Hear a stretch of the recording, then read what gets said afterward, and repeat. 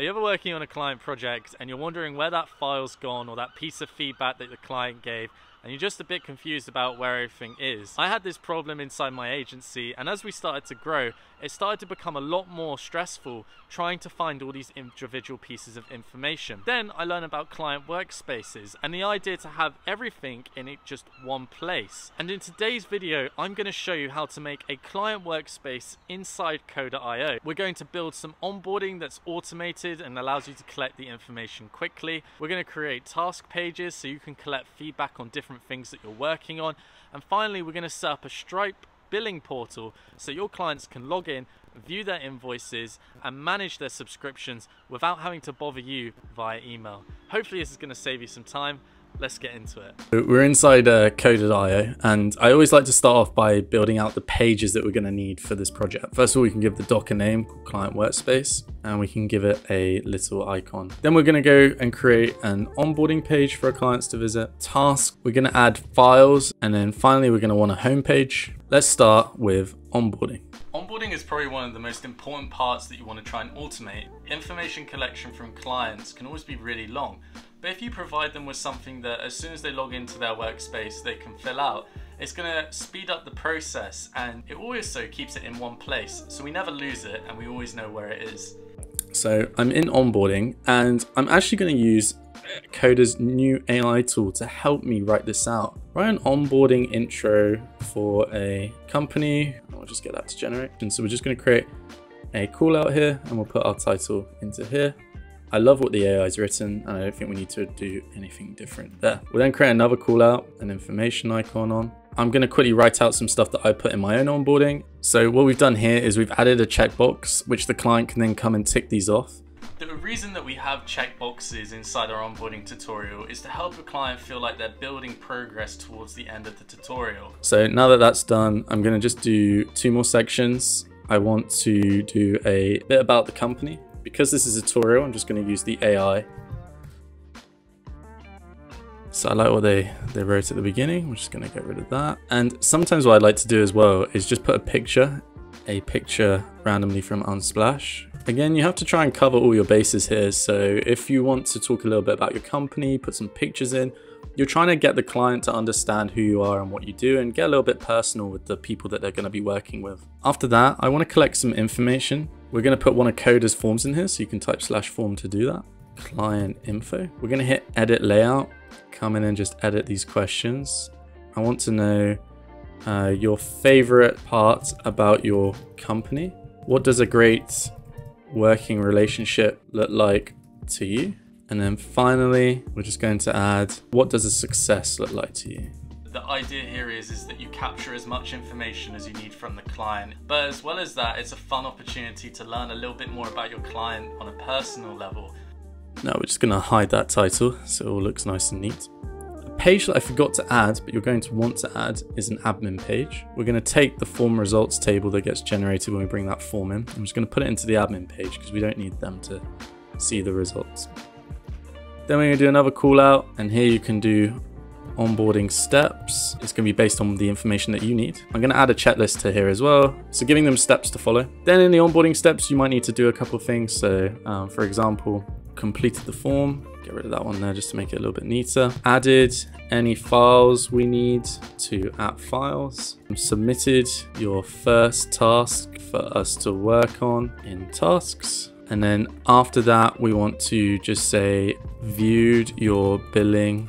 So just make sure that everything that you need to capture from the client is in this step. I'm going to make one final call out. Thank you.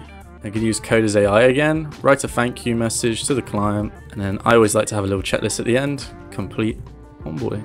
We'll say next steps, go to at homepage where they can see the overview of their stuff. All right, so that's our onboarding done. Nice and simple. We've got a few things to do. This is going to be very personal to your company, so take the time to make sure that this covers all the things that you need to collect from the client in order to be able to get started. Okay, we're going to give this page a little icon, and then we're going to move on to the tasks. Now, tasks is going to be a very generic overview of where your client can view the project progress and how things are going. They're going to be able to come into the tasks and leave feedback, and that's the whole point of this system, having just one central place for conversations So you're not having stuff on WhatsApp, email, etc. And instead it's just happening directly in their workspace at all times. So we're going to go into tasks and get rid of page names. We'll do that in onboarding as well. I will add an icon to this page and we have all tasks down below. First of all, we need an actual task table. I'm going to create a tasks from this task template that Coda provides, which skips a lot of the setup for us. I'm going to drag and drop this task button into our all task callout, and I'm just going to add a divider to make that neat.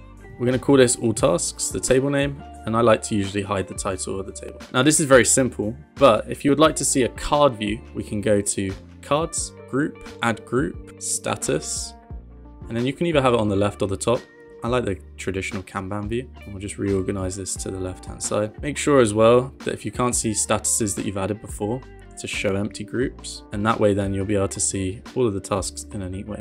One final thing you can do to make this a bit bigger is go to layout and wide, which just gives us a bit more space to view things. Now when we close this side panel, you can see everything fits in quite nicely. I'm going to do one extra thing to this. When I open up this task, I want to be able to have a notes column as well, so that we can then write anything that we want in here, and you can see you can add callouts and images, all sorts of things. That's great. This is really simple. I'm happy with it. You'll notice here at the bottom that clients can leave comments. This is where you're going to have most of your conversations. For example, when this task is in review, they'll be able to leave their comments and add anything that you need. Now this template doesn't have a review section, so we're just going to go to column options and make sure we have a review section. I'm also going to give it a different color, maybe a yellow, and we're going to add on hold to red, like so. Now when this gets moved to review, you can go to the comments, you can tag the client, and you can say, "Hi Roper, this is ready for review." Your client's then going to receive an email, and they'll be able to come in and start dropping in feedback for you. That's our task section done.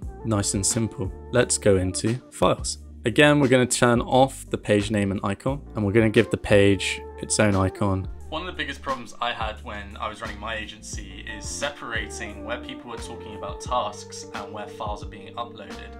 It's quite annoying having to always set up new Google Drive folders or onboard your client into how your organization system works. But by having, again, everything in one place, you can ensure that nobody's going to lose links to files, nobody's going to lose links to uploaded files. Instead, they're always going to be in the workspace. There's a theme here, which is everything is just in one place. Now that I'm in files, I'm going to just create another callout again. We'll call this files or all files maybe. You can see here there's no template for /files. So what we're going to do is just create a really simple table. Start from blank. We'll call this all files, and then we're going to hide the title. We want to give the file a name, and then we also want to have a file length or G drive, and then we'll also have a upload file. We're going to make this a column type, images and files, file. That means then they can just click this add button and add a file like so. We can add this tutorial's thumbnail, for example.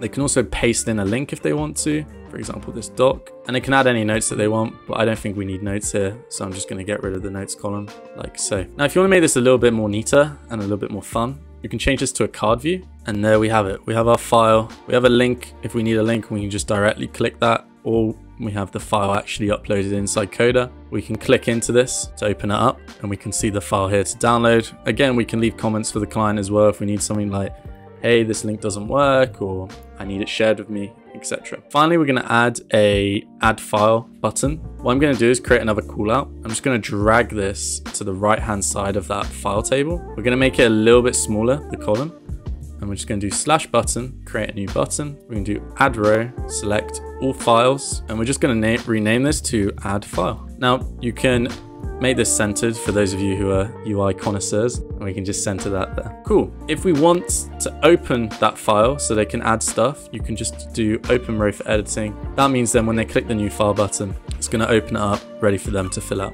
Great, that's our file page done. Finally, we're going to go to admin. This is going to be pretty loose in terms of stuff that's needed. We're going to be able to see our form results here, so you can see the onboarding for a client. And what I like to usually do is just hide this page because we're going to be the only ones who need to see it. And then what you can also do is bookmark it, so then it's ready for you to click on whenever you go in. Now we just need to create a home page for them to be able to manage their stuff. Sometimes it's important to just give the client the information that's important to them at the time. For example, things that need to be reviewed or being able to edit their billing information. You don't want to always confuse them by getting them to go into certain pages, and providing a home page allows them to see an overall view of how a project's coming along, and also just general information about the work that they're doing. So we're inside our homepage. I'm just going to add a icon for this. So maybe we'll give them a castle here. Lovely. What we're going to do again is just hide this page name and icon. I'm going to do another call out, call it homepage. Now, there's a couple of things that we want them to be able to do here. First of all, we can create a divider, and we're going to create a new button, and this button's going to open a hyperlink. We're just going to an empty link in here at the moment, and we're going to call this view billing, so that they can go in and view their invoices and subscriptions if you're running a subscription model. Just give it a generic icon like so. Now we're going to add 3 spaces just so we can space these buttons out a bit. We're going to add a new button again, another open hyperlink, and this one's going to be called book a call. And that's going to open up either a Calendly, or you can put your phone number in here, whatever you see fit that allows them to communicate with you. We're then going to create another call out. We're going to call this tasks ready for review. Maybe give it a little bit of space. Perhaps add a divider to show that it's separate from the top section. And we're just going to type /all tasks, and you see here it creates a view. So we're going to do all tasks, and then I'm going to filter these to just to the status, and the status is going to be review. So now they're going to be able to view the tasks that are ready for them to review. They can open those up and start leaving comments for you as well. Now, you have to imagine that sometimes your clients aren't going to be that woke when it comes to using tools like Coda. So something that I like to add just for UX is a button that's just going to be an open row button. It's going to be this row, and what we'll do is just rename it to open. We'll call it open task, and I like to put these at the very beginning so they can very quickly just open that up and look at it. Finally, maybe you want to add cards. You can then go to card display, show column labels so they can see what's going on. And then I tend to like to have the button at the bottom, a little bit more cleaner. So then when the task is ready for review, they can just open it up and go in. And usually these are the only tasks that they're going to need to see. By placing the important information in front of your client, they know exactly what they need to do when they log in. And having this review system where you're not confusing them with hundreds of tasks, instead you make it very simple for them. You're helping them make the process a lot faster, meaning that you can complete this project hopefully a bit quicker as well. The final step is setting up the billing, and to do that we're going to go into Stripe. So we're in Stripe, and I've turned on test mode just so that we can see it as if it was from your perspective. You're going to want to go to products, and here you can add your own product. We can call it our design subscription, for example. You can add an image and all that stuff. For now, I'm just going to add some basic test data, and then you can give them that link to pay. The reason that we use Stripe is because it can help us automate a lot of the payments that we receive from clients, but as well as that, they provide this really cool payment portal that allows clients to log in and view their invoices and manage their subscriptions without needing to have you involved, which means that we can automate that back and forth that usually goes on when a client wants to get their invoices, change something about their subscription, or just view some of the things that they've been paying for over the course of your relationship. Once they've paid, we want to then be able to give them the option to be able to log in and view their invoices.